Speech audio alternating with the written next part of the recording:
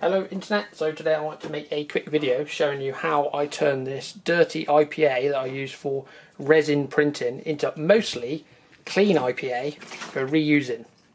Now I use a mixture of very dirty IPA, medium IPA and clean IPA for when I actually clean my models fresh off the printer.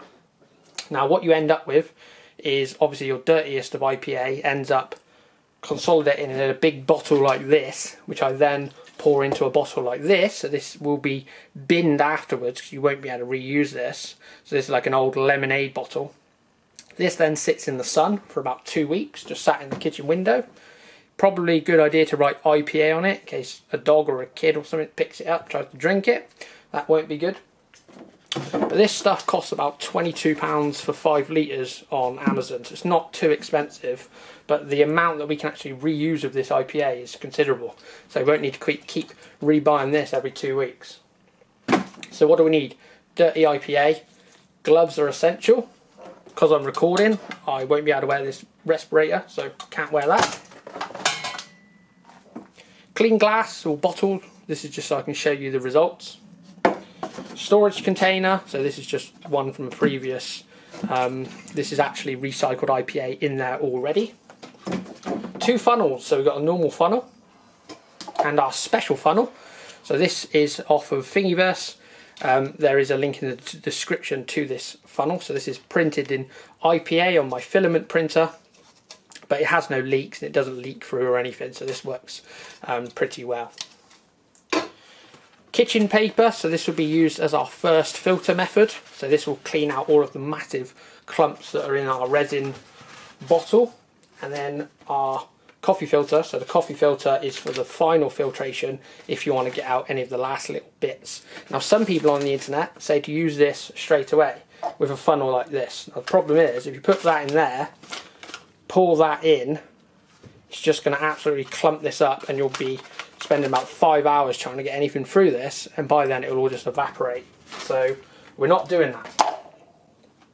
So once you've got the resin after about 2 weeks to this stage, try not to shake this because you're going to mix it back up and cause problems. At least while it's mostly separated, we can actually pour out the most of this liquid before the clumps come out. Step 1, we got our filter, so our funnel.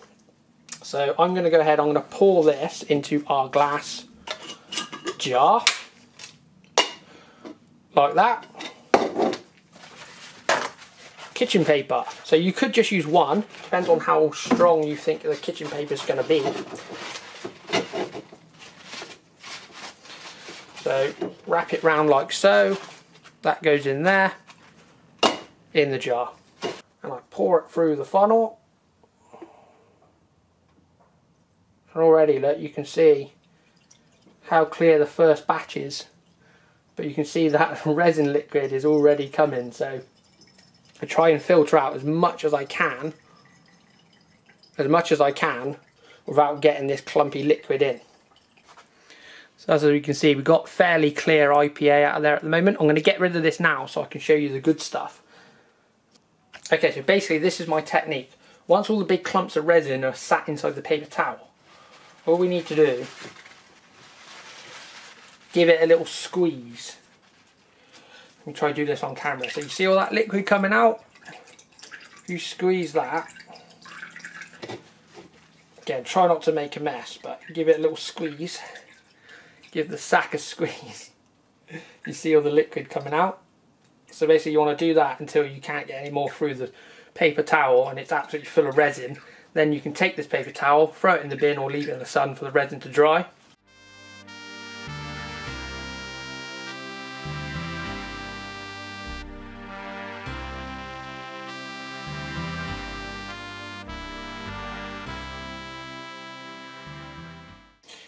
Again, try not to squeeze this too hard because if you do and you pop the tissue paper, basically it'll all just be pointless. You have to redo it.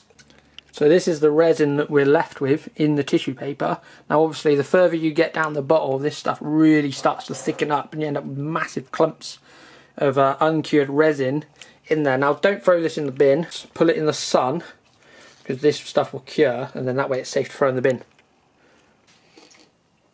Again, so when we get to this bit, we get massive clumps of of the resin, just give it a good squeeze, it should come out like blurg.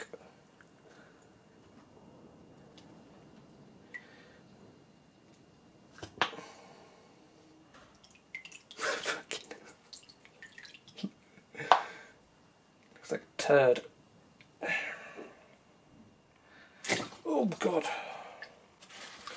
Now what you could do is at that point, when you get to the real heavy stuff, you could just throw this away. Obviously try and cure as much as you can in there, seal it up and bin that. But even with the massive clumps of resin, you can still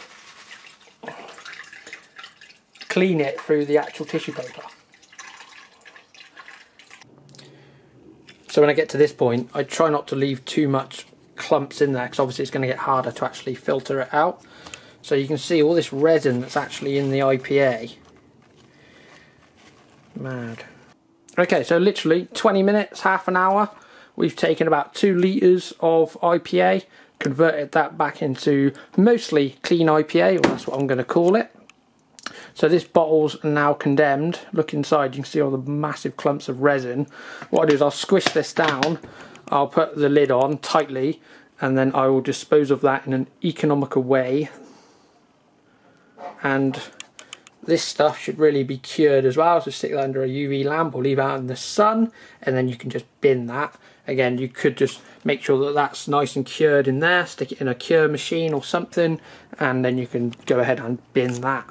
But there we go, that's my method for reusing IPA or recycling IPA. So again, this stuff isn't massively expensive, but you know, for about half an hour's work, well, 2 weeks, you've got to leave that to cure, you know, you can get some pretty good results.